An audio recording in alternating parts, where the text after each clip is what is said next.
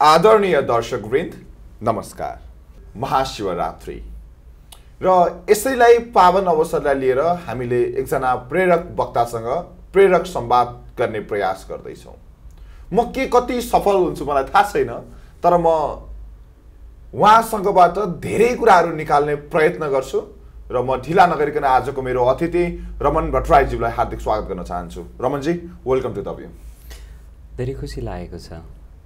समय समयमा मानिसहरूले जब शिवरात्रि महाशिवरात्रि आउँछ र जब यस्तो समयमा मानसिक तनाव बढ्दै जान्छ, त्यस्तो समयमा यस्तो संवाद हुनु जरुरी हुन्छ र मलाई पनि लागिरहेको थियो शिवरात्रिको समयमा केही न केही मलाई लागेको विचारहरू कहीँबाट राख्न पाए हुन्थ्यो भनेर म आफूलाई लकी ठान्छु हजुरसँग संवाद गर्ने अवसर पाएँ।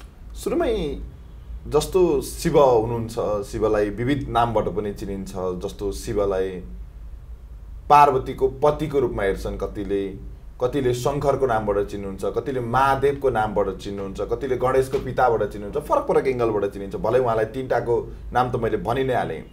यो जुन शिव पार्वती यस्ता पात्रहरू छन्, एउटा राम्रो आख्यान अथवा राम्रो साहित्य मात्रै हुन् कि उहाँहरूको भर्चुअल्ली एक्जिस्टेन्स नै थियो त्यहाँ?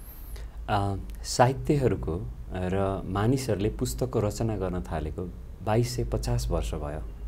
2250 वर्षको बिचमा धेरै साहित्यहरू रचना भएका छन्, तर सत्य ज्ञानको यी पुस्तकहरूमा मात्रा हेर्ने हो भने 2% बढीमा पाइन्छ।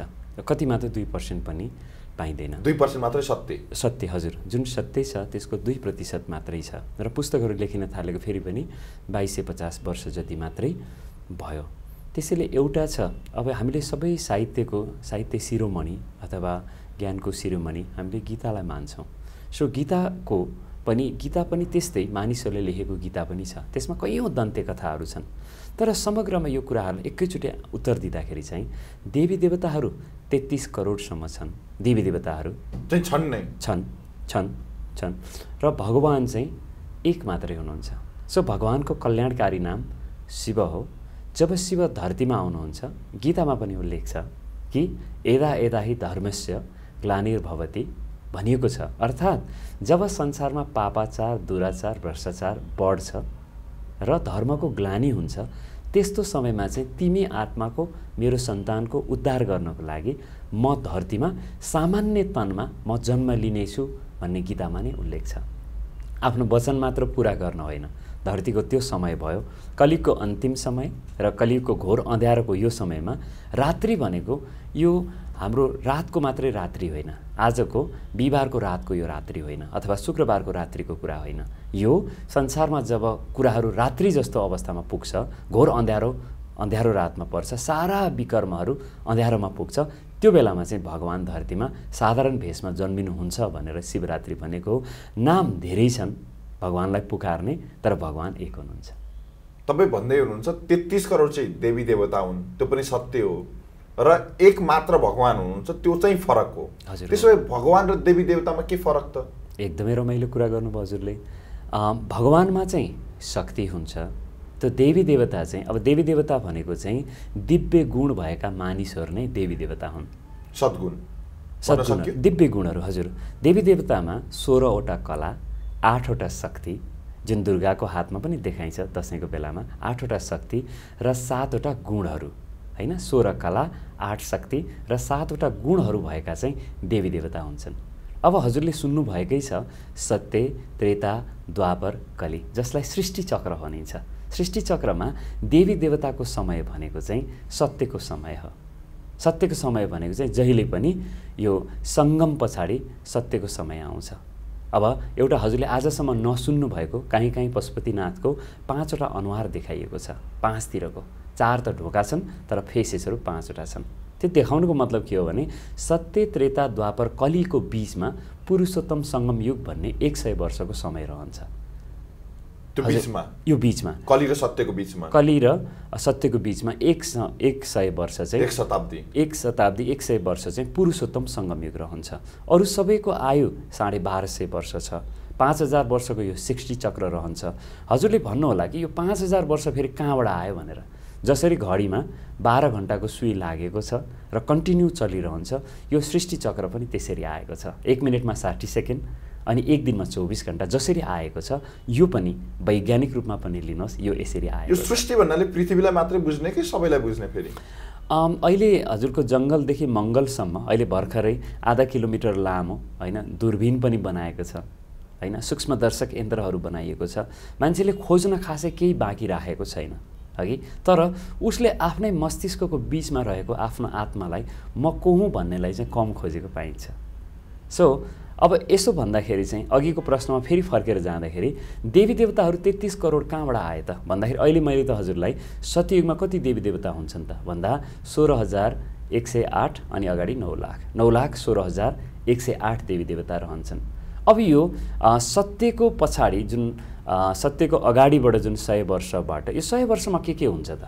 परमात्मा धरतीमा आएपछि जुन हामी शिवरात्रि भन्दैछौँ, शिवरात्रि नै पनि मनाउन होइन थालेको कति वर्ष भयो त होइन, हामीले त्यसलाई हेर्नुपर्ने हुन्छ। त्यसैले टाइममा हामी कहाँ पुगेका छौँ, एउटा महत्त्वपूर्ण कुरा चाहिँ म को हुँ, टाइम कति बजेको छ र मैले यो टाइममा कसलाई मान्नुपर्ने हो भन्ने चाहिँ इम्पोर्टेन्ट प्रश्न हो। जस्तो तपाईँले भने हिसाबले सत्ययुगमा 33 करोड देवी देवता कुरा गर्नुभयो, त्यसले त्यहाँभित्रको टोटल जनसङ्ख्यालाई त इन्डिकेट गर्दैन थियो नि? त्यति हो, त्यति मात्रै हो, त्योभन्दा बढी जनसङ्ख्या हुँदैन। अहिले झन्डै 800 करोड जनसङ्ख्या अथवा 8 अर्ब पुग्न लागेको छ र 24 घण्टामा करिब 3,70,000 मानिसहरूको जन्म हुन्छ।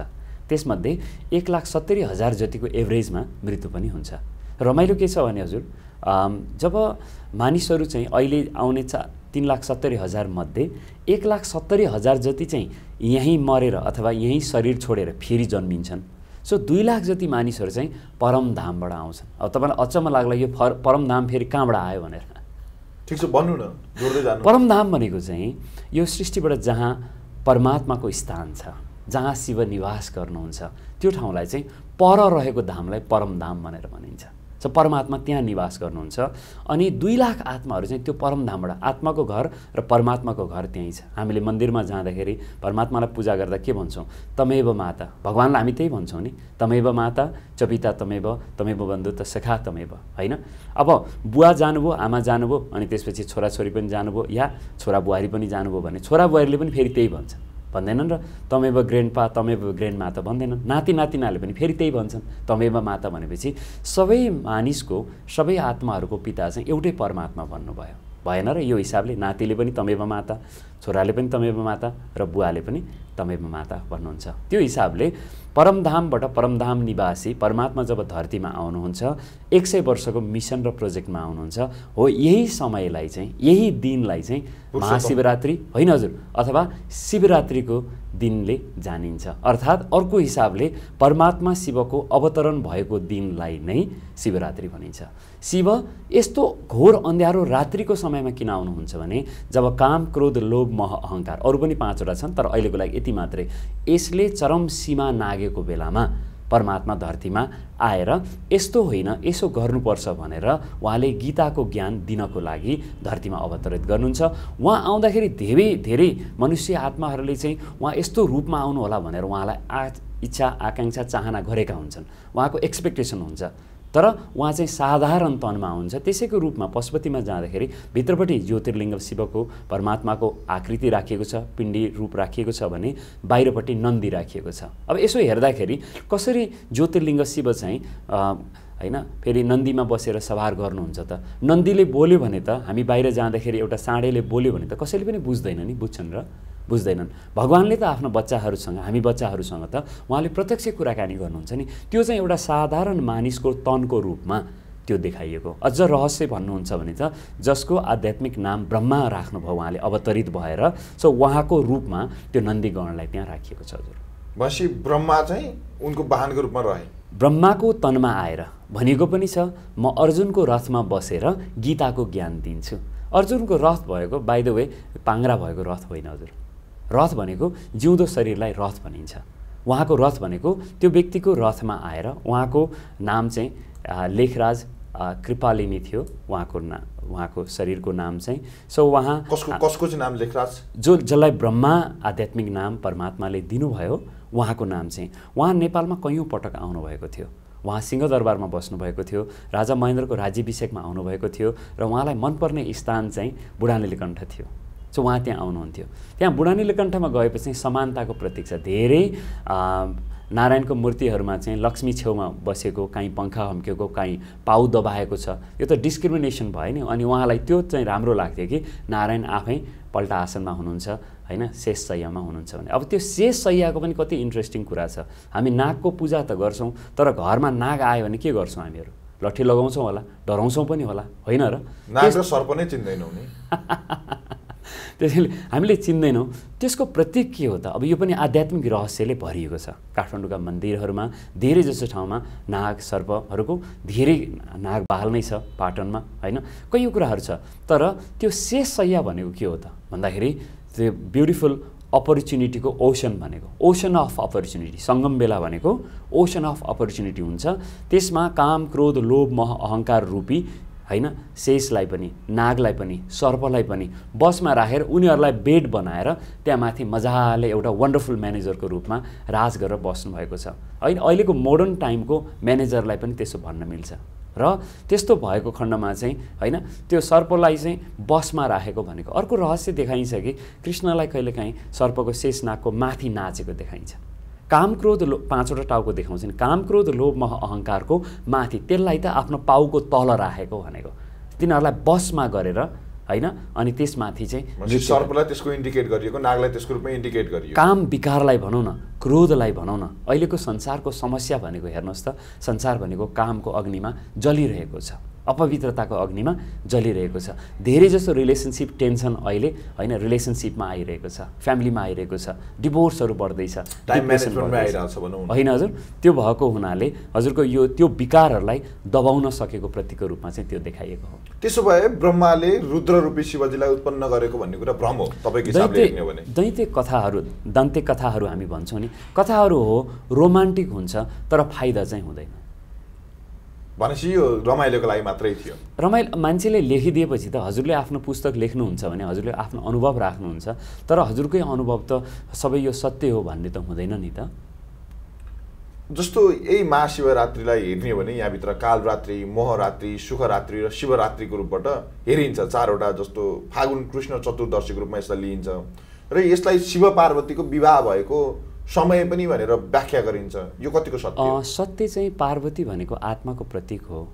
अहिले हामीले एकअर्कालाई सोध्ने हो भनेदेखि संसारमा सबभन्दा ठुलो समस्या भनेको व्यक्तित्वको, पर्सनालिटीको चाहिँ म को हुँ भन्नेको प्रश्नको उत्तर धेरै मान्छेलाई थाहा हुँदैन। जो म को हुँ, यो त मेरो शरीर हो नि त, म को हुँ त, होइन, मलाई चाहियो, मलाई चाहियो, मलाई चाहियो भन्नेवाला म को हुँ भनेर हामी भन्छौँ नि। सो को हुँ त म भन्दाखेरि म मस्तिष्कको बिचमा हाइपोथेलेमस, पिट्युटरी ग्ल्यान्ड र पिनाल ग्ल्यान्डको बिचमा रहेको र करिब 4 महिनाको भइसकेपछि आमाको गर्भमा म अर्को शरीर छोडेर आएको म त आत्मा हो, आत्मा चैतन्य, म कन्सियसनेस हुँ। म त यो शरीरमा टेम्पोररी मात्रै छु, यो शरीर छोडेर म जानुपर्छ। अहिले हामी मृत्युलोकमा छौँ। सङ्गमयुग भनेको पनि, होइन, अमरलोक होइन। अमरलोक त सत्ययुगलाई भनिन्छ। सत्ययुगमा त शरीरको आयु पनि 150 वर्षको हुन्छ हजुर, त्यतिसम्म बाँच्छन्। 150 वर्ष हजुर। दाँत हल्लेको हुँदैन, गाला चाउरी परेको हुँदैन, मेरो जति पनि हुँदैन। र अघि हजुरले भनेको 33 करोड देवी देवता भनेको सत्यको सुरुमा 33 करोड हुँदैनन्। सबभन्दा सत्यको सुरुमा चाहिँ 9,16,108 हुन्छन्। त्यसपछि सत्यको अन्तिममा 1250 वर्षको अन्तिममा चाहिँ 2 करोड देवी देवताको सङ्ख्या पुग्छ। त्यसपछि त्रेताको अन्तिममा चाहिँ 33 करोड देवी देवता हुन्छन्। अनि त्यसपछि चाहिँ अब जब देवी देवतामा पनि अलिकति अहमता बढ्छ अनि विकार बढ्न थाल्छ, त्यसपछि धरतीमा, सृष्टिमा चाहिँ परिवर्तन आउँछ। त्यसलाई त्यसो भए तपाईँले भन्दै गर्दा त हामी जुन कलीमा छौँ भनेर भनिन्छ, कलियुगको पनि त अब निश्चित अवधि त सकिन लागेको देखिन्छ एउटा हिसाबले। कलियुगको त खासमा सकिसक्यो हजुर। अहिले कुन अवधिमा छौँ त त्यसो? अहिले अब ज्ञान मार्गको व्यक्तिहरूको लागि जो खोजीमा छन्, जसले प्राप्तिमा छन्, जो यात्रामा छन्, जो अलरेडी बुझिसकेका छन्, आफूलाई चिनेका छन्, परमात्मालाई चिनेका छन् या सत्य भगवानलाई चिनेका छन् र समयलाई चिनेका छन्, उनीहरूको लागि चाहिँ यो डायमन्ड एज अथवा पुरुषोत्तम सङ्गमयुग हो। पुरुषोत्तम सङ्गमयुगको अर्थ पनि, पुरुष भनेको आत्माको संस्कृतमा नाम हो। पुरुषको लागि उत्तम, आत्माको लागि पुरुषको लागि उत्तम समय। पुरुषको लागि मात्रै? पुरुष भनेको चाहिँ आत्मालाई भनिन्छ। यो आत्मा पुरुष महिलाको होइन। हाम्रो शरीरको चाहिँ जेन्डर छ तर आत्माको जेन्डर छैन होइन। बिजुलीको जेन्डर छैन नि, इट्स बिजुली। त्यस्तै आत्माको पनि जेन्डर हुँदैन, एनर्जीको जेन्डर हुँदैन। र आत्माले कहिले महिलाको कहिले पुरुषको लिन सक्छ, कहिले धर्म पनि परिवर्तन गर्न सक्छ। देश त उसले तुरुन्तै परिवर्तन गरिदिन्छ। सो कहिलेकाहीँ हामी भन्छौँ नि म फलानु भनेर, होला यो लाइफमा होला, यो समयदेखि होला, तर 11 दिनसम्म त नामै हुँदैन, कुबेर नाम पनि हुँदैन, रमण नाम पनि हुँदैन होइन। कहिलेकाहीँ म सोध्छु मानिसहरूलाई, कहिलेकाहीँ यस्तो आज पनि बिहान मैले सोधेको थिएँ चितवनमा कि हजुर चाहिँ कति वर्षको हुनुभयो? 41 भन्नुभयो। मैले 42 वर्ष अगाडि हजुर कहाँ हुनुहुन्थ्यो भनेर सोधेपछि खै यसबारेमा मैले विचारै गरेको छैन भनेर भन्नुभयो होइन। त्यसको पनि रहस्य छ नि त, यसको बारेमा पनि मान्छेहरूले खोजी गरिरहेका छन्। त्यसैले त्रेताभन्दा पछाडि चाहिँ जुन द्वापर आउँछ, द्वापरबाट जनसङ्ख्या बढ्दै बढ्दै जान्छ। अब पहिला दैवी गुण भएका देवी देवता हुने भए, अब चाहिँ दैवी गुण छोडेर द्वापरको सुरुदेखि चाहिँ विक्रम आदित्यले सोमनाथमा जब शिवको मूर्ति स्थापना गर्नुहुन्छ, ज्योतिर्लिङ्गको स्थापना गर्नुहुन्छ र त्यसपछि बाहिरपट्टि नन्दीको पनि स्थापना गर्नुहुन्छ, अनि संसारभरिको सबभन्दा सुरुको शिवको परमात्माको प्रतीकात्मक मूर्ति भनेको त्यहीँ बन्छ। सुरुमा 2500 वर्ष जस्तो अगाडिदेखि बन्छ। अनि त्यसपछि सारा धर्महरू आउँछन् हजुर। त्यसपछि मात्रै सुरु भयो धर्म? त्यसपछि धर्महरू आउँछन्। त्यसपछि सबभन्दा सुरुमा इब्राहिम आउनुहुन्छ र उहाँले होइन इस्लाम धर्मको स्थापना गर्नुहुन्छ। महात्मा गौतम आउनुहुन्छ, बौद्ध धर्मको स्थापना गर्नुहुन्छ। जेसस क्राइस्ट आउनुहुन्छ, क्रिस्चियन धर्मको स्थापना गर्नुहुन्छ। त्यसपछि सन्यास धर्म हुन्छ 1600 वर्ष अगाडि। अनि मोहम्मद आउनुहुन्छ, फेरि मुस्लिम धर्मको स्थापना गर्नुहुन्छ होइन। गुरु नानक आउनुहुन्छ, अनि त्यसपछि सिख धर्मको स्थापना गर्नुहुन्छ। त्यो त 500-600 वर्ष। त्यसो भए यो पुरुषोत्तम जुन संयम युगको कुरा गर्नुभयो तपाईँले, यो चलेको कति अवधि भयो? किनकि यसको त आयु 100 वर्ष मात्रै छ। 100 वर्ष मात्रै छ। यो 100 वर्षको हुन्छ। शिवरात्रि पनि हामीले मनाउन थालेको 84 वर्ष भयो। यो 84औं शिव मात्रै? हजुर। शिवरात्रि भने पनि अथवा शिव जयन्ती भने पनि शिव जन्म जयन्ती भन्दा पनि हुन्छ हजुर। यो 84 वर्ष। तपाईँले भन्दै गर्दा त हामीले के बुझ्छौँ भने हाम्रा बुबाहरू, हाम्रा हजुरबुवाहरू जति आध्यात्मिक हुनुहुन्थ्यो नि, धर्मप्रति जति विश्वास राख्नुहुन्थ्यो नि, उहाँहरू त शिवप्रति अझ बढी लिप्त हुनुपर्ने, अझ शिव भक्ति हुनुपर्ने उहाँहरूमा होइन र यसरी हेर्ने हो नि त। हजुरले 84 त कति नै भयो, एउटा जेनेरेसन अगाडि त हो। एउटा उत्तर त अघि पनि आइसक्यो। सो परमात्मालाई शिवलाई कहिलेदेखि मानियो भन्दा त 2500 वर्ष अगाडिदेखि मानिएको हो। तपाईँले भनेको सही कुरा हो कि हाम्रा ग्रेट ग्रान्ड प्यारेन्ट्सहरू पनि धेरै मान्नुहुन्थ्यो, तर उहाँले एउटा भक्ति मार्गमा हुनुहुन्थ्यो, मान्नुहुन्थ्यो, तर त्यसलाई बुझ्नु भएको थिएन होइन। बुझेर मानिएको होइन होइन। होलसेलमा हामी मानेका छौँ। अहिले पनि हामी कैयौँ कर्मकाण्डहरू गरिरहेका छौँ होइन। त्यो बुझेर जानेर यस्तै गर्नुपर्ने हो भनेर होइन, चलिआएको रीतिको रूपमा। तपाईँलाई नै प्रश्न गर्छु म, नभए म त्यसको उत्तर दिउँला। सबै धर्मको त स्थापना भएको त देखिन्छ, फलानोले गर्नुभयो भनेर, तर हिन्दू धर्मको स्थापना चाहिँ कसले गरेको हो त? कहिले गरेको हो त? त्यही भएर यिनीहरू सनातनको रूपमा आयो नि। हजुर, कहिले गरेको हो त होइन? यसको उत्तर के हो भनेदेखि होइन, पहिला त एउटै मात्र धर्म हुन्छ। धर्मको नामै आदि देवी देवता सनातन धर्म हुन्छ, एउटा धर्म। यो धर्मको स्थापना चाहिँ यही सङ्गम युगमा, पुरुषोत्तम सङ्गम युग भनेको, सङ्गम भनेको परमात्मा परमधामबाट आउने र बच्चाहरूले परमात्मालाई खोज्ने र मिलेर बच्चाहरूले खोज्ने र बच्चाहरूले भनेको मान्ने। बच्चा भनेको मनुष्य आत्मालाई बच्चा भनिन्छ। त्यसो भए त 84 वर्ष शिवरात्रि मनाउन लागेको भयो हो हजुर। त्यो पुरुषोत्तम सङ्गम युगबाट, पुरुषोत्तम सङ्गम युगको समयमा हजुर देखि थाल्यो। 84 वर्ष त्यसको अवधि भइसक्यो। अब बाँकी कति रह्यो? 16 वर्ष रह्यो। 16 वर्ष रह्यो। त्यो पछाडि त फेरि सत्य सुरु हुन्छ। सत्ययुग सुरु हुन्छ हजुर। भनेपछि हामी सत्ययुग पुग्नलाई 16 वर्ष मात्रै बाँकी छौँ। यसरी डाइरेक्ट भन्यो भने त अब धेरै व्यक्तिहरू कन्फ्युज हुनुहुन्छ होला। त्यसको साटो अहिलेको लागि बुझ्दाखेरि पुरुषोत्तम सङ्गम युगको समय 100 वर्षको रहन्छ। ठिक छ, यहाँसम्म ठिक छ। सो अन्तिमको 16 वर्ष भनेको चाहिँ युग परिवर्तनको समय रहन्छ। 14 वर्ष भने मैले अन्तिमको 14 वर्ष चाहिँ युग परिवर्तनको लागि परमात्माको मुख्य कार्य गर्ने समय रहन्छ। अब 16 मा हजुरले 14 घटाएपछि कति बाँकी रहन्छ? 2। 20 त अहिले अङ्ग्रेजीको क्यालेन्डर छँदैछ, त्यो हिसाबले 2 पछि 00 हुनेवाला त छँदैछ। यसलाई त यो विक्रम सम्मत भनेको त विकर्मको सम्मत हो नि त यो त। त्यसैले विकर्मजित सम्मत अब आउँदैछ। अनि रमाइलो कुरा के छ भने देवी देवताको जन्म भएपछि, देवी देवता भनेको सङ्गमभन्दा पछाडि सत्ययुगमा सबभन्दा सुरुमा त कृष्णको जन्म हुन्छ। राधाकृष्णको जन्म भएपछि त्यसपछि देवी देवताको सङ्गम रह्यो। भनेपछि तपाईँले घडीको जुन इक्जाम्पल दिनुभयो, हिजो हामीले जुन पृष्ठभूमि गुजार्यौँ अथवा जे किंवदन्ती छ अथवा जे आख्यान छ अथवा जेमा हामी विश्वास गर्छौँ, त्यो फेरि साइकलको रूपमा दोहोरिन्छ। यो त सृष्टि चक्र त दोहोरिनु पर्ने बाध्यता छ। फेरि कृष्ण दोहोरिनु। घडी त हजुरको आज बिहिबार मात्रै होइन, समय देखाएर घडी सुत्ने भन्ने त हुँदैन। यो त चलिरहन्छ। भनेपछि फेरि कृष्ण दोहोरिन्छ, फेरि अर्जुन दोहोरिन्छ, फेरि दुर्योधन दोहोरिन्छ, यो श्रृङ्खला चलि नै राख्छ। त्यो पनि फेरि कथा हो, त्यो कथा हो। तर त्यसले चाहिँ के रिप्लिका गर्छ भने अहिलेकै रिप्लिका गर्छ।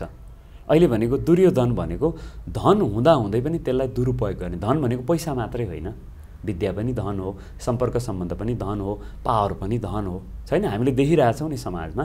सो जसले धनको दुरुपयोग गर्छ ऊ चाहिँ दुर्योधन हो। त्यो महाभारतमा देखाउने त्यो अनुहार भएको दुर्योधन मात्र होइन, यो अहिलेको मान्छेको कथा हो। दुशासन भनेको शासन गर्नुपर्ने व्यक्तिले होइन त्यसलाई चाहिँ नि दूषित गरेर शासन गर्छ भने जसरी गर्नुपर्ने त्यसरी गर्दैन भने अनि उसको पनि दुशासन नाम हुन्छ। नकुल भनेको उसले कुल हेर्दैन, ऊ त आफ्नै एउटा कुल हेर्छ, आफूले सत्यलाई टिक्छ। सहदेव भनेको देवता बन्नको लागि जे पनि सहन गर्न तयार हुन्छ नि, सहन शक्ति बढाएर, त्यसलाई सहदेव भनेर भनिन्छ। अर्को को बाँकी रह्यो? अर्जुन। जसले सत्य ज्ञान आर्जन गर्नको लागि अल्बर्ट आइन्स्टाइनको पनि अन्तिम लाइनलाई हेर्ने हो भने तपाईँ त यत्रो महान साइन्टिस्ट हुनुभयो, फेरि पनि तपाईँ अल्बर्ट आइन्स्टाइनकै रूपमा जन्मन चाहनुहुन्छ होला भन्दा अल्बर्ट आइन्स्टाइन बनाउनेलाई म चिन्नेको रूपमा जन्म लिन चाहन्छु। मैले आइन्स्टाइन त भएँ तर मैले लास्टमा आफूलाई चिनिनँ, अर्को पटक म योगीको रूपमा जन्मेर म योगी बन्न चाहन्छु भनेर उहाँले भन्नुभएको थियो। अर्जुन भनेको सत्य ज्ञानलाई खोज्ने र त्यो भाग्यवान आत्मालाई व्यक्तिलाई अर्जुन भनेर भनिन्छ। अर्को धर्मराज युधिष्ठिर बाँकी रह्यो कि क्या हो? तिनीहरू पनि कैयन पात्रहरू छन् त्यस्ता त। धर्मराज युधिष्ठिर भनेको अहिले इन्द्रियहरूको धर्मराइरहेको बेलामा, इन्द्रिय सुखको लागि मान्छे छटपटाइरहेको बेलामा होइन, त्यो इन्द्रियहरूमाथि राज्य गर्नेवाला, धर्मलाई नछड्नेवालालाई धर्मराज युधिष्ठिर भनेर भनिन्छ। पञ्चपाण्डव 5 जना मात्रै छन्, उनीहरूले भगवानको साथ दिएर अन्तमति सो गति प्राप्त गरे। भगवानको कि देवताको? देवताको होइन, भगवानको। तर उनीहरूलाई चाहिँ साथ दिन देवी देवता आए। हजुर हो, होइन देवी देवताको गायन त अब यसमा त मिक्स छ, यसमा होइन, यसमा छुट्याउन सकिएको छैन। यसमा त अब हजुरको महाभारतमा हेर्ने हो भनेदेखि भगवानलाई कृष्णको रूपमा चरित्र गरिएको छ होइन। तर भगवान भनेको भगवानको परिचय के हो भने जसको माता पिता हुनुहुन्न होइन, जसको गुरु हुनुहुन्न, जसलाई कसैले पढाउनु पर्दैन, जो अभोक्ता हुनुहुन्छ, अजन्मा हुनुहुन्छ, अयोनि हुनुहुन्छ, उहाँ पो भगवान हुनुहुन्छ। कसैको पनि गर्भमा जन्म लिन्छ भनेदेखि गर्भ जेलबाट या गर्भ महलबाट आउँछ भने ऊ देवी देवता बन्न सक्छ तर भगवान बन्न सक्दैन। भगवान त्यस्तो हुनुहुन्न। जस्तो यहीँनिर शिवकोमा हेर्ने हो भने जस्तो शरीरमा मसानको भस्म, गलामा सर्पको हार भन्ने छ, कण्ठमा चाहिँ तपाईँको विष, जटाहरूमा जगत तारिणी, पावन गङ्गा तथा मस्तिष्कमा चाहिँ प्रलयङ्कर ज्वाला भनेर चाहिँ चित्रित गरिएको छ। हेर्नुहुन्छ भने यो चाहिँ उहाँलाई दिएको एउटा कुनै व्यक्तिले बनाइदिएको एउटा यस्तो चित्र मात्रै हो कि उहाँको स्वरूप त तपाईँले भन्दै गर्दा उहाँको स्वरूप छैन भन्नुहुन्छ? निराकार हुनुहुन्छ उहाँ। बस यी सबै भ्रम हुन् जस्तो हामीले गलामा सर्प बेरिएका कुराहरू। यो कुराहरू चाहिँ के हो भनेदेखि यो शिव र शङ्करको बिचमा फरक छ। हामीले हेर्दाखेरि चाहिँ शङ्कर, शिव र महादेवलाई एकै ठाउँमा राखेर हेरेका छौँ नि, फरक हो। परमात्मा शिव पिता हुनुहुन्छ, सर्वआत्मा। एकछिन म क्लियर गर्न दिनुहोस् मेरो दर्शकवृन्द पनि एकदमै। शिव, शङ्कर र महादेव फरक पात्र हुन्, हामीले एउटै भने पनि। हजुर हो।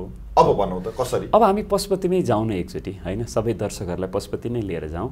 माथिपट्टि हेर्दाखेरि जहिले पनि शङ्करले चाहिँ आफ्नो अगाडि शिवको प्रतिमा राखेर पूजा गरेको देखाइन्छ। त्यो त हजुरले पनि देख्नुभएको होला होइन र? त्यो शङ्करलाई किन शिवको प्रतिमा राख्नु पर्यो त? किन उहाँलाई शिवलाई पुज्नु पर्यो भन्दाखेरि शङ्कर हुनुहुन्छ आकारी देवता, शिव हुनुहुन्छ निराकार परमात्मा पिता। त्यसैले पितालाई, परमात्मालाई, भगवानलाई देवताले पूजा गरेको। देवता भनेको चाहिँ दैवी गुण भएको मानिस भए 33 करोडसम्म हुन्छन्। भनेपछि हामीले चाहिँ ती शङ्कर हुन् यो स्वरूप देखाइएको चाहिँ हो। हजुर हो। उनी चाहिँ शिवकै रूपबाट अंश हुन् अथवा उनको छोराछोरी हुन् भन्ने तरिकाले बुझ्दा हुन्छ। एकदम। सोसियोलोजी पढ्दाखेरि हामीले सिम्बोलिजम भन्ने एउटा विषय पढ्नुपर्ने हुन्छ। सिम्बोलिजम भनेको चाहिँ त्यो सङ्केत हेरेर भित्र के छ भन्ने थाहा हुन्छ, त्यो सिम्बलको रूपमा देखिन्छ। त्यसैले जब शङ्करको तेस्रो आँखा खुल्छ होइन, शिवको होइन है, फेरि तेस्रो आँखा खुल्छ, त्यसपछि चाहिँ तेस्रो आँखा खुलेपछि होइन विनाशको ज्वाला निस्किन्छ भनिएको छ नि। जब मनुष्य आत्माले योग लगाएर ज्ञानको मार्गमा जान्छन् त्यसपछि उसको विकार भस्म भएपछि त ऊ परिवर्तन भइहाल्यो नि। ह्युमन बिइङ जब चेन्ज हुन्छ नि, ट्रान्सफर्म हुन्छ नि, नियर टु गड हुन पुग्छ के हो। त्यसरी बुझ्दा हुन्छ। भनेपछि तेस्रो आँखा खोल्न योगद्वारा सकिन्छ अथवा मेडिटेसनद्वारा सकिन्छ? ज्ञानको आँखालाई तेस्रो आँखा नै भनिन्छ होइन। अहिले त अँध्यारो अज्ञानको अँधेरामा मानिसहरू यात्रा गर्दैछन्, कुम्भकर्णको निन्द्रामा सुतिरहेका छन् मानिसहरू। त्यसैले उनीहरूलाई उठाउनको लागि नै भगवान् अहिले शिवरात्रि पर्वको रूपमा धरतीमा आउनुभएको। त्यसो अब महादेवमा जाउँ, शिव र शङ्कर बिचको त एउटा भिन्नता भयो। महादेव देवताको आदि देवलाई महादेव भनेर विशेष गरेर यो कम्बाइन्ड रूपको जुन छ नि होलसेलमा महादेव भनिने गरिएको हो। देवताहरूको पनि जसले मुख्य गरेर मान्नुहुन्छ उहाँलाई महादेव भनेको हो। शङ्कर, महादेव र शिव भनेको अब मानिसहरूले लिँदाखेरि, मनुष्य आत्माले लिँदाखेरि त एउटै नै भए, तर यसको भिन्नता चाहिँ त्यो हो। महादेव भनेर कहिले हामीले चाहिँ शङ्करलाई हेरिरहेका छौँ, कहिले चाहिँ शिवलाई हेरिरहेका छौँ। देवादिदेव महादेव भनेको छ नि। भनेपछि निकै ठुलो भ्रम छ हामीमा। अब यो त अहिले त संसार भनेको यो कलिको समय भनेको भ्रमकै समय हो।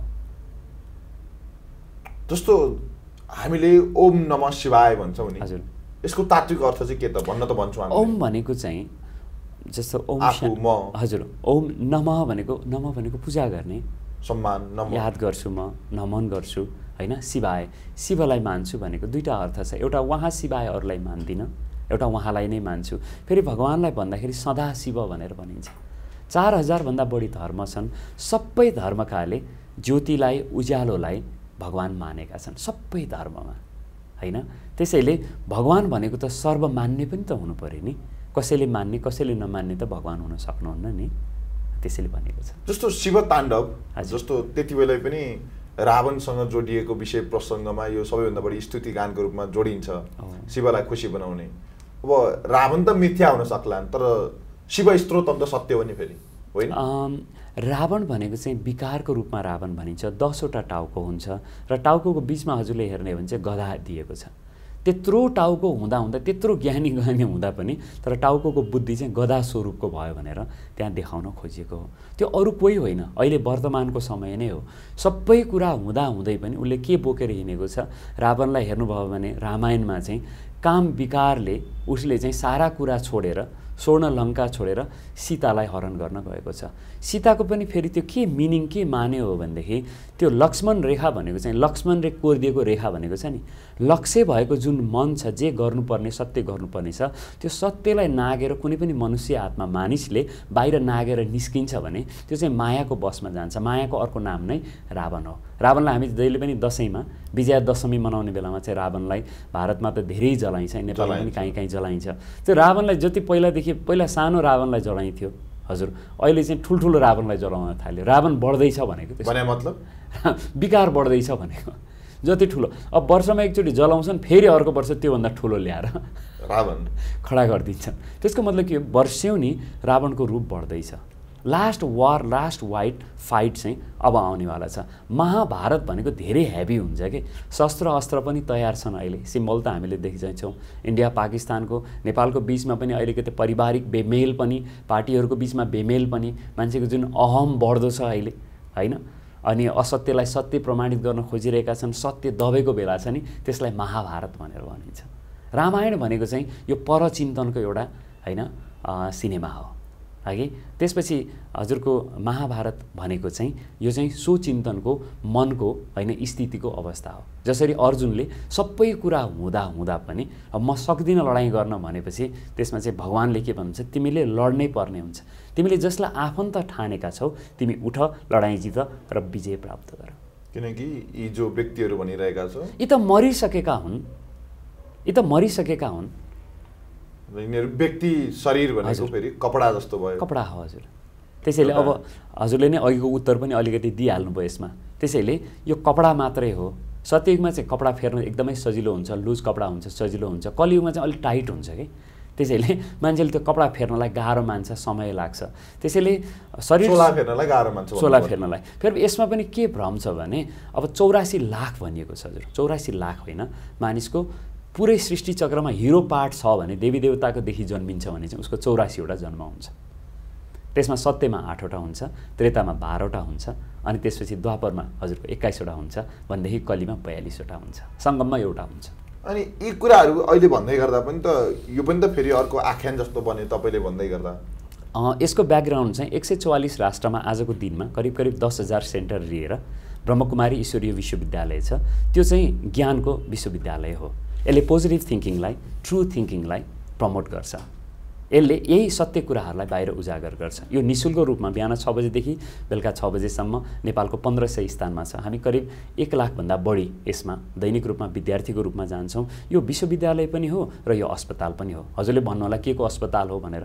डाक्टर साहबहरूले त एउटा मात्रै सेतो लुगा लगाएका हुन्छन्, मैले त 2-3टै लुगा पनि सेतो लगाएर आएको छु। त्यसको मतलब सेतो रङको 5वटा मिनिङहरू छ। पहिलो मिनिङ चाहिँ यो, यसले चाहिँ सत्यलाई प्रतिनिधित्व गर्छ, ज्ञानलाई प्रतिनिधित्व गर्छ, हगि आनन्दलाई प्रतिनिधित्व गर्छ यसले, र यसले चाहिँ हजुरको पवित्रतालाई प्रतिनिधित्व गर्छ, हगि यो 5वटा यसले प्रतिनिधित्व गर्ने गर्छ। सेतो कपडा मर्दाखेरि वैवाहिक जीवनमा बच्चालाई रिसिभ गर्ने बेलामा सारा समयमा सेतो रङ चाहिन्छ। सबै रङ मिसाएर पनि सेतो बन्दैन, तर सबै रङहरू सेतो रङबाट अगाडि जान्छ। त्यसैले सेतो रङ भनेको बारेको पनि हो। हामी बार्दाखेरि पनि सेतो रङ प्रयोग गर्ने गर्छौँ। अहिले हामीले चाहिँ यो विकारहरूलाई बारेको पार्टी पऱ्यो कि ओम शान्ति भनेको सारा कुरा बारेर अहिलेदेखि नै होइन म चाहिँ शान्त स्वरूप चित्त हुँ भनेर भनेको। भगवान्लाई मनपर्ने कलर चाहिँ सेतो कलर हो। अघि मलाई गुरुजीले भन्नुभयो गाडीमा आउँदै गर्दाखेरि, म एयरपोर्टबाट यता आउँदै गर्दाखेरि, म चाहिँ त्यति धेरै अहिले शिवरात्रिलाई मान्दिनँ। अब शिवरात्रिलाई मानेपछि गाँजा खानुपर्ने हुन्छ। तपाईँको गुरुले त्यहाँ एकजना गुरुजी हुनुहुन्थ्यो गाडीको गाडीको गुरु। मैले भने हजुरले शिवरात्रि मान्नुहुन्छ त भन्दाखेरि, खोइ सर शिवरात्रि त मान्छु, तर खोइ अब सबैले गाँजा खानुपर्छ अनि शिवरात्रि राम्रोसँग मनाउनको लागि धत्रो खानुपर्छ भनेर भन्छन्, तर मलाई चाहिँ खान मन छैन, त्यसैले शिवरात्रि त्यति राम्रोसँग मनाउँदिनँ सर भनेर उहाँले भन्नुभयो। म हजुरहरू सबैलाई के निवेदन गर्छु हजुर मार्फत भनेदेखि, परमात्माले के भन्नुहुन्छ भने सङ्गम युगमा धरतीमा आएर गीताको ज्ञान मार्फत तिमीलाई जे कुराले दुःख दिएको छ, चिन्ता पीर सारा ममा देऊ भनेको छ। महाभारतमा पनि त्यही भनिएको छ, सारा चिन्ता पीर डर लाज तिमी मलाई देऊ। द्रौपदीको चिरहरण हुँदाखेरि पनि द्रौपदीले सबभन्दा सुरुमा नाटकमै पनि के देखाएको छ त्यो कथामा भनेदेखि, द्रौपदीले सबभन्दा सुरुमा पाण्डवहरूलाई बोलाउनुहुन्छ। अहिले पनि मान्छेलाई दुःख पर्दाखेरि आफन्तलाई बोलाउँछ नि। दोस्रोमा उहाँको गुरुहरूलाई बोलाउनु भयो, पिताहरूलाई बोलाउनु भयो, सबैले टाउको निहुराए। अनि चौथोमा फेरि आफ्नै सारी आफ्नो हातले समातेर उहाँले भगवान्लाई पुकार्नु भयो। त्यो बेलासम्म पनि सारी प्राप्त भएन। त्यसपछि होइन अन्तिममा चाहिँ दुवै हात माथि छोडेर भगवान् भनेपछि चाहिँ बल्ल भगवान्ले दिनुभयो भन्ने छ। कतिवटा सारी दिनुभयो थाहा छ हजुरलाई? 21वटा सारी दिनुभयो। अब 21वटा सारीको मतलब के हो भन्दाखेरि, पुरुषोत्तम सङ्गम युगमा अहिले धर्मग्लानीको भएमा, आफन्तले आफन्तलाई नङ्ग्याइरहेको बेलामा, दुःख दिइरहेको बेलामा, बहिनी चेलीहरूलाई अप्ठ्यारो अवस्था भएको बेलामा, जब उनीहरूले परमात्मालाई चिनेर परमात्मालाई याद गर्नु नै योग लगाउनु। योग भन्ने शब्दले कनेक्सन भन्ने जोडिन्छ। जसरी हाम्रा मोबाइलहरूलाई चार्ज गर्नको लागि हामीले बिजुलीमा जोड्नुपर्छ, अनि मनुष्य आत्मालाई चार्ज गर्नको लागि परमात्मालाई याद गर्नुपर्छ। जसरी हामी अमिलो कहिलेकाहीँ खाएका छौँ भने अमिलो अहिले याद गऱ्यौँ भने मुख पनि अमिलो हुन्छ नि। त्यसैले सुख शान्ति आनन्द प्रेम ज्ञान शक्ति पवित्रताको स्रोत परमात्मालाई याद गरेपछि त्यो ममा पनि आउँछ। तर नरमाइलो कुरा के छ भनेदेखि, जसरी हामी बुवालाई चिन्छौँ, शरीरको बुवा त बुवालाई याद गर्नुहोस् भन्ने बित्तिकै बुवालाई चिनिन्छ, आत्माको बुवालाई चिन्न त्यति सजिलो छैन। त्यसका लागि चाहिँ पहिला यो ब्रह्मकुमारीले जुन ओम शान्तिले एउटा बेसिक परमात्माको परिचयको कोर्स गराउँछ, त्यसलाई चिन्यो भने चाहिँ निःशुल्क हो। चिन्न इच्छा भयो भने चाहिँ त्यो जहाँ पनि आफ्नो नजिकको सेन्टरमा गएर त्यसलाई चिन्न सकिन्छ। अहिले हामीले सारा कुरा किन गऱ्यौँ भन्दाखेरि, हजुरले त्यो बेसिक कोर्स गर्नुभएको अहिले छैन। बेसिक कोर्स गरेपछि चाहिँ हुन्छ। म हजुरलाई पनि र हजुर मार्फत पनि सबैलाई के आह्वान गर्दछु भने, अँध्यारो कलीको अँध्यारोमा नबाँचौँ। उज्यालो छ, भगवान् धरतीमा आउनुभएको छ। फेरि अघि पनि हामीले टाइमको पनि कुराकानी गऱ्यौँ। वर्ष नै 2020 हुँदैछ। 2 वर्ष जति अहिले हामीले पढ्ने समय, आरामको समय बाँकी छ। त्यसपछि के समय आउँछ त आगामी एपिसोडमा हामी कुराकानी पनि गर्दै गरौँला। निकै अब म समयको निकै धपेडीमा छु। अब जाँदै गर्दा म जम्मा मसँग 3-4 मिनटको अवधि होला। हजुर, जस्तो भौतिकवादीहरूको एकदमै हाबी हुँदै गएको समय हो, अथवा विज्ञान र प्रविधिले हजुर भगवान छैनन् भन्नेतर्फ रिप्लेस गर्दै गर्दै पनि लागिरहेको होला। जबसम्म अप्ठ्यारो पर्दैन मान्छेले भगवानलाई सम्झिँदैन, तपाईँलाई भने जस्तै।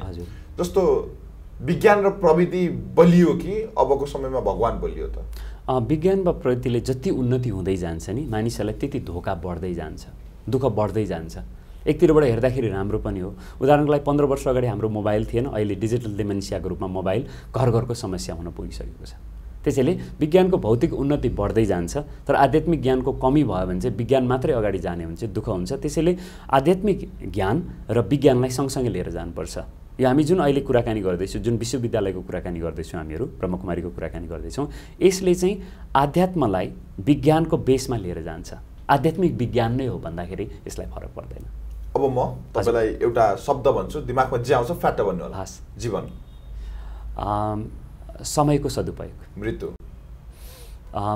कपडा फेर्नु, सङ्घर्ष, प्रयास गर्नु, मुस्कान, सधैँ धारण गर्नु, धर्म, मनलाई धीर बनाउने, शिव, परमात्मा, पार्वती, आत्माको रूप, गौरी, गौरी पनि आत्माकै रूप, पैसा, कागजको सटही माध्यम, भौतिकवाद, विज्ञान र शरीरको कुरा, धर्म, मनलाई स्थिर राख्नको लागि मार्ग हेर्नु, ओम शान्ति, म शान्त स्वरूप आत्मा हुँ, विवाह, सहयात्रा, श्रीमती, सहयोगी, आमा, शरीरलाई जन्म दिनेवाला माध्यम, महाशिवरात्रि, परमात्माको अवतरणको पर्व, नेपाल, संसारको उत्कृष्ट देश। हस्, अब हामी अन्तिममा छौँ। तपाईँलाई अझै पनि केही भन्न बाँकी छ जस्तो लाग्छ भने हुन त धेरै कुरा बाँकी होलान् र आम युवाहरूले जान्नै पर्ने कुराहरू केही छन् अथवा सबै व्यक्तित्वहरूले जान्नै पर्ने केही कुरा छुटेको जस्तो लाग्छ भने यो फोरम तपाईँको लागि खुला छ। समस्या र नेगेटिभिटीको कुरा गरेर हामी कहीँ पनि पुग्दैनौँ, कसैको अवगुणलाई हेरेर पनि कहीँ पनि पुग्दैनौँ। आफूभित्रको गुणलाई पत्ता लगाउँ, आफूलाई चिनौँ, परमात्मालाई चिनौँ र समयलाई चिनौँ र जहिले पनि ठुस्कान होइन दिव्य मुस्कान दिउँ, अरूलाई पनि मुस्कानको वितरण गर्ने गरौँ। आफ्नो जीवनलाई सफल बनाउने आफूले हो, कसैले दिएर हुँदैन। त्यसैले आत्माको पिता आउनुभएको छ, उहाँलाई चिन्नको लागि र आफूलाई चिन्नको लागि, आफ्नो बेस्ट गेम खेल्नको लागि म देशका सबै युवाहरूलाई आह्वान गर्दछु र बाँकी सबै मनुष्य आत्माहरूलाई एउटा भाइ आत्माको तर्फबाट होइन म आह्वान गर्दछु। त्यसैले समस्याहरू छन् भनेर रुएर गीत गाएर समाधान हुँदैन। हरेक समस्याको जसरी तालचाको 5वटा साँचो हुन्छ, त्यो साँचो भइसकेपछि हाम्रो स्टुडियो खुल्छ, घर पुरै खुल्छ। त्यसैले समस्याको समाधान छ, समाधानको उपायहरू खोजौँ। र कहिलेकाहीँ हजुरलाई लाग्छ भने होइन रमनसँग कुरा गऱ्यो भनेदेखि उपाय पनि निस्किन्छ कि भनेर आयो भने म हजुरहरू सबैजनालाई हृदयको ढोका खुल्ला गरेर आह्वान गर्दछु र तपाईँहरूलाई पनि ओम शान्ति भन्न चाहन्छु। हस्, सम्पूर्ण दर्शकवृन्द र तपाईँमा पनि महाशिवरात्रिको हार्दिक मङ्गलमय शुभकामना। Thank you very much. कति मजा आयो। धन्यवाद यहाँको महत्त्वपूर्ण समय संवादका निम्ति। ओम नमः शिवाय। ओम नमः शिवाय। ओम शान्ति। ओम शान्ति। सबैको सबैभन्दा राम्रो रातोपाटी.com